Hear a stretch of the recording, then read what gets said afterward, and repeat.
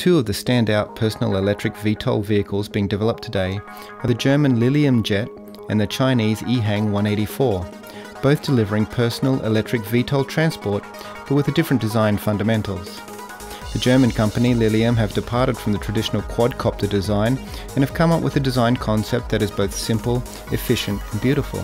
The simplicity of the design means there is no gearbox or variable pitch propellers, no aerodynamic steering flaps, not even stabilizing tails.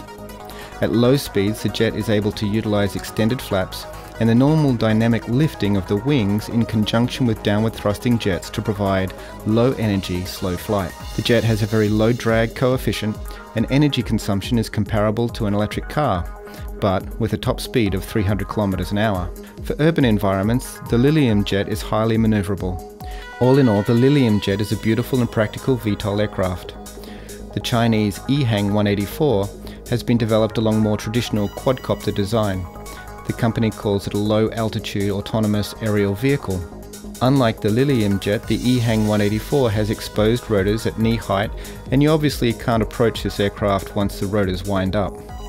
Its 8 motors generate a 106 kilowatt output, and it has an average cruising speed of 100 kilometers an hour, can carry up to 100 kilograms. At sea level, the prototype can travel for 23 minutes on its 14.4 kilowatt hour lithium polymer batteries, and it has a suggested cruising altitude of 500 meters.